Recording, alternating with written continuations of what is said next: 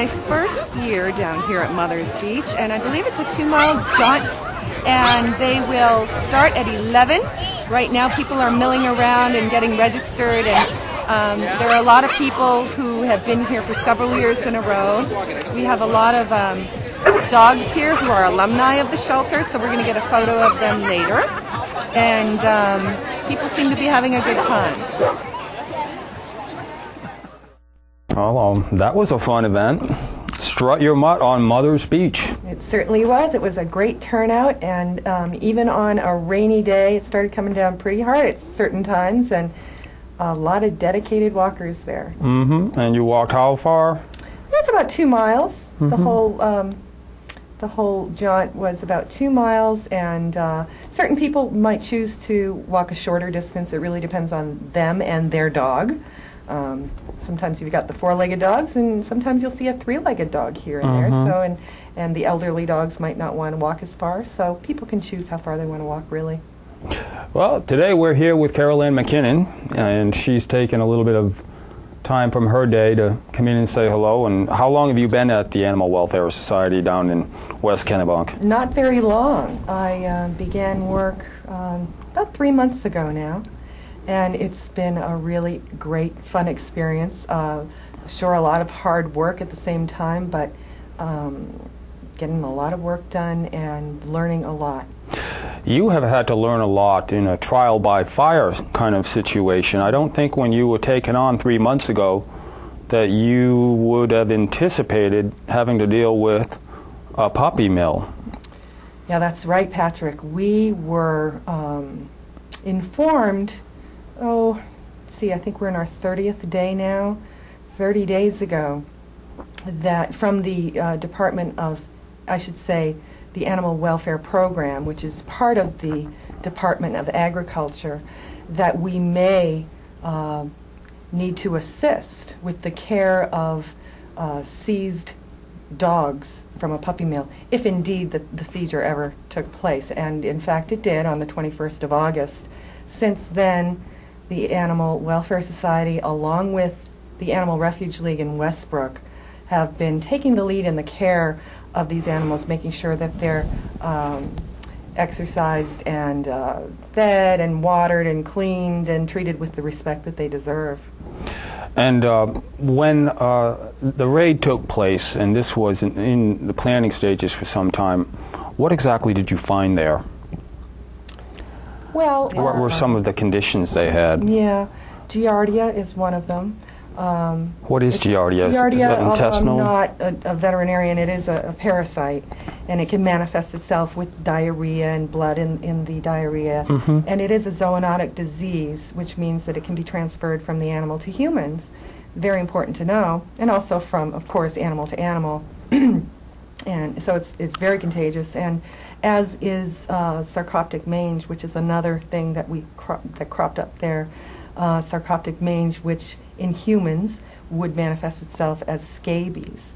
So, and that too would be transferable to humans? That is another zoonotic disease, yes. Puppy mill is a place where the animal's needs, their welfare is placed below the importance of profit making. Basically, the Animal Welfare Society and its staff and volunteers are a supporting agency to this whole action. We are here again primarily to take care of the animals.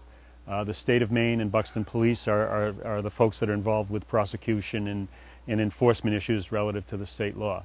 Ours is really simple. It's the day-to-day care and medical care of these animals. These puppy mills will do a lot of their business online, and I always like to remind people that they really need to be careful when they're thinking about bringing a pup into their family, that they really need to do a lot of research.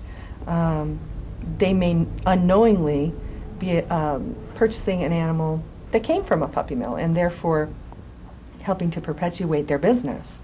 So do your research. You know, I think a lot of people who probably purchased from this particular puppy mill were unaware that so many breeds were in there.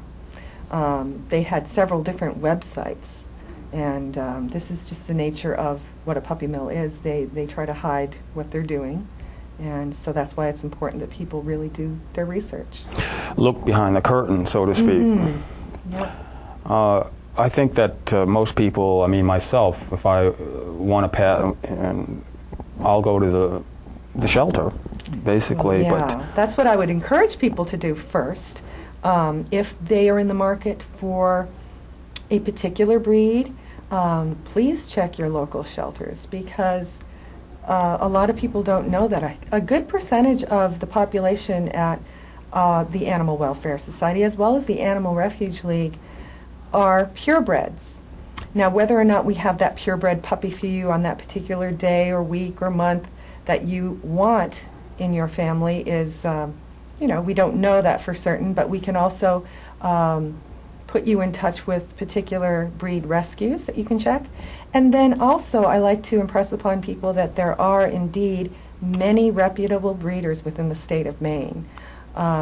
So again, you need to do your research ahead of time in order to know who is reputable and who is not. There is no set list where you can say this is a puppy mill and this is not.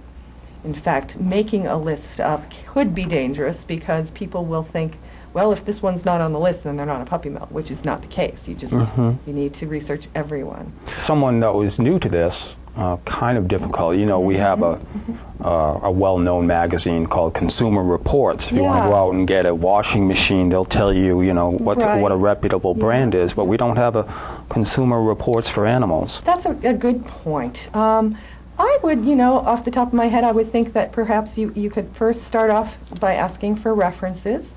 Ask local veterinarians. Ask your local shelter. Ask people who have had a good experience with an animal who they brought into their household and family. I think those are good starting points. I think it's really important to note that Maine and New England are blessed with many, many responsible breeders. And this should not be a situation that one would judge a responsible breeder. That's an entirely different matter.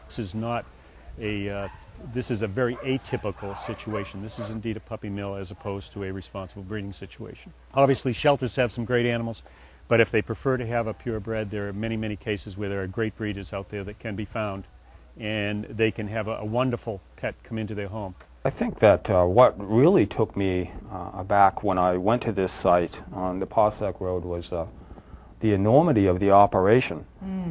There was a vehicle from York County Emergency Services. When did you first hear about this situation, and how long have you been here? We actually brought the unit in, started yesterday, but we've been working with them from the time that they started this and started coordinating it. What did you encounter when you first got here?